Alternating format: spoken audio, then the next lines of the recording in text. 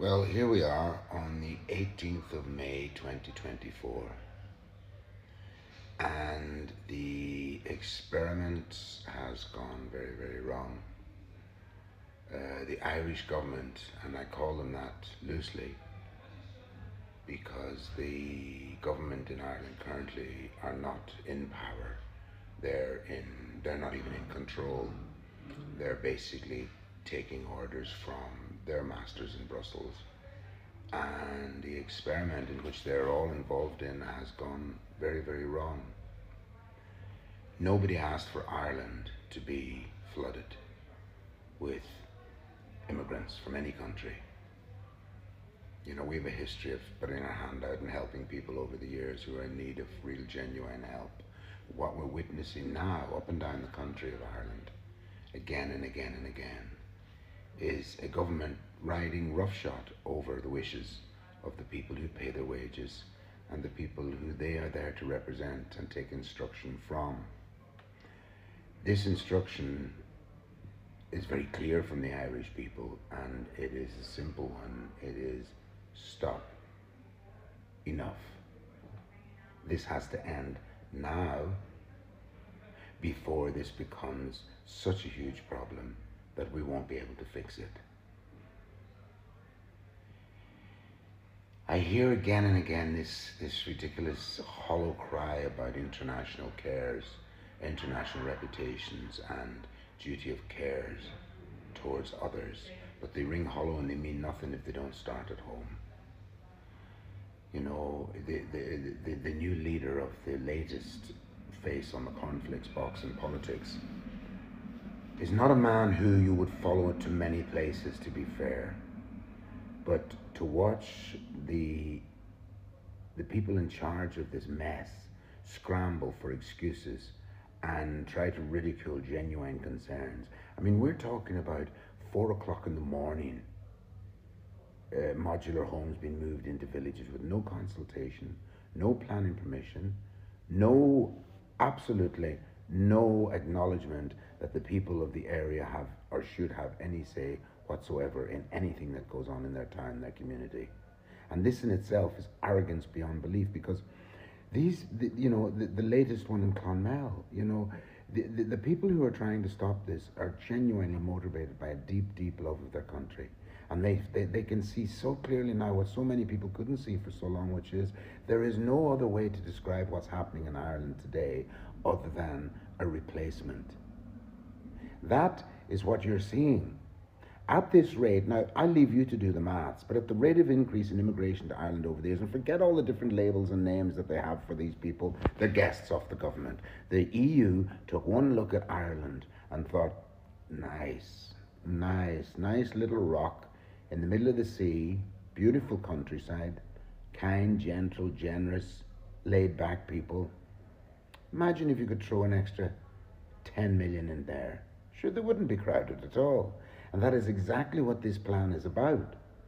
So, to the people who were called conspiracy theorists and told they were being paranoid that the Irish people were going to be replaced, they are being replaced. This is no longer are going to be, might be, could be. This is what you're seeing. And at this rate, the downtime until this becomes a reality is getting shorter and shorter every day.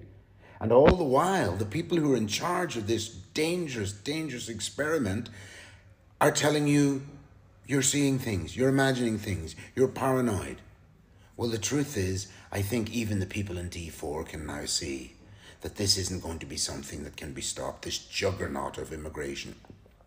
Whether it's the people coming from the UK after years of evading being sent back to wherever they were there for years as illegal immigrants, and now because of the Rwanda plan, they're on their way here. And this is so curious to hear people break this down into countries and into colours and into races and religions. You can do that if you want, but the real truth here is numbers. We cannot house our own. We cannot give enough medical care to our own. We cannot give mental health treatments sufficient to deal with the huge mental health problems we have here in Ireland. Did you know that we have been top of the suicide league in Europe for over 10 years now? And that you're more likely to die of suicide in Ireland as a young man than anything else. And what does that tell you about the government that don't have a minister for suicide prevention, that don't address this problem and treat it as if it would go away, just like the excess death? Don't ignore them and they'll go away. Well, I'll tell you what's not going away is people's frustration and people's anger, and it's rightly justified. And you can paint these people into little boxes all you want because you live in a bubble, but these people live in the real world. They know what it's like to take a dog out at 3 o'clock in the morning, safe in the knowledge that you are safe to do that, man, woman, or child, wherever you live in Ireland. And that's the Ireland that we had here. This is now an Ireland which is under threat by the actions of a small group of individuals who call themselves our government and who have gone rogue. There's no other way to explain this. And now we have these elections coming up. Elections? I saw the presidential election from the inside. I ran for candidacy 5 or 6 years ago, and I saw what a scam it was. And I don't believe that the general election will be any different. These people are so arrogant because they know they're in control, they're in power, they have a coalition.